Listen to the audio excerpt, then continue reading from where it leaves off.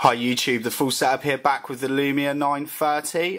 It's their latest flagship handset, and in this video I wanted to show you one of their really great camera applications, and there's loads of camera applications on it, and I'm going to go a bit into that in other videos, so please go onto my channel, have a look at the reviews, and I've done tons of gaming footage on this as well. It's really good, but it's just an app I really liked. I really loved the idea of it, and it's called Nokia Storyteller.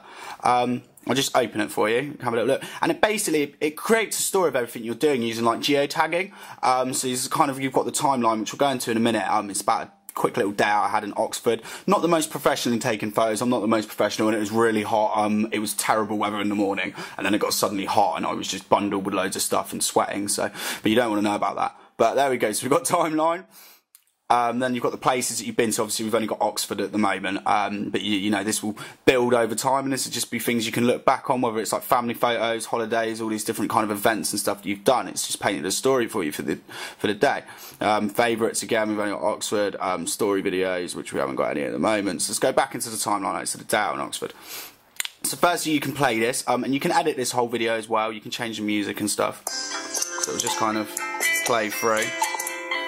So we'll get rid of that because we don't want to give everything away that I did. So let's zoom in, and I will show you it in the kind of timeline view. Let's go this way. Don't know why it hasn't. Why isn't it? There we go. Right, so here we go. Firstly, I've got off the train. This is me off the train. See the quality of that photo, it's really good. Now what you can do here is you can swipe to the next photo, but we don't want to do that. We want to have a look at our day. We want to have a look where we went. And so here we go, we've got a map. And see, it's put everything on the map, all different places as well. So you can just literally load up things that are around. Like if you didn't take a photo, you're like, oh, I went somewhere here. You can find out what restaurant you went to. You can tell your friends about it and all that stuff and load it up. So then, first things first, basically, I've got this neighbour who's got a car alarm that just goes off all the time. I mean, it just goes off all the time, and it kept me up all night, and I was flagging. I needed a coffee, and I spoke about the sun earlier, and the sun came out, so I went to Starbucks.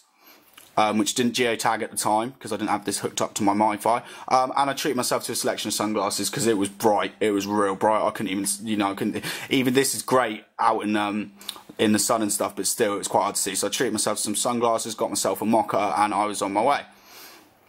So I wanted to really show off. One thing I wanted to show off at this, I wanted to actually get out the sun and show off the low light capabilities of this camera, because it's just incredible. I couldn't believe how well it performs in low light without flash. So I thought I'd go to the Geek Museum. Yeah, I wanted to go to the National Science Museum. Geek is good. Apparently it was shut that day. It just shut when I got there, so I didn't get to see all the really good geeky features. But there you go. And you can zoom in on this. You can see the details, like lovely. Look at the crests and stuff here. Obviously you're looking at this down my camera anyway, but the picture quality of this is absolutely perfect. So then I was like, right, where can I go? I need to go thing. I just remembered one of my favourite little spots is the National History Museum in Oxford. God, I sound boring. So I strolled off from Broad Street and got myself down to Parks Road, and I went to the National History Museum, and as you can see, it's got beautifully hot and sunny. I was not pleased. I had a bag on me, and luckily, so I could put all my stuff in it. Again, absolutely another beautiful picture. I went inside there, met these dinosaurs, they're good old boys.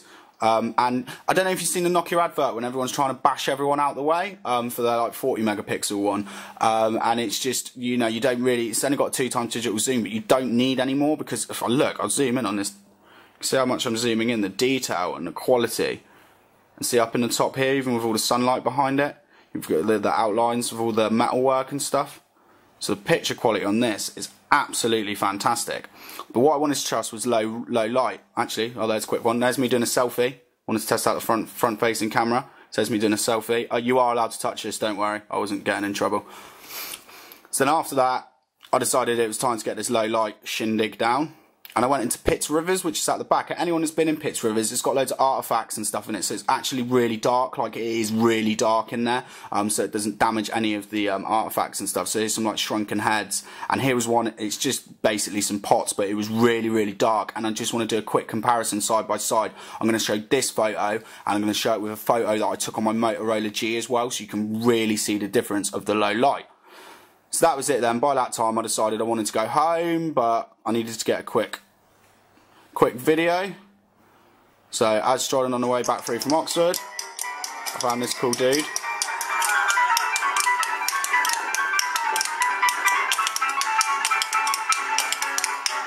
Good old boy, isn't he? And then that was it then.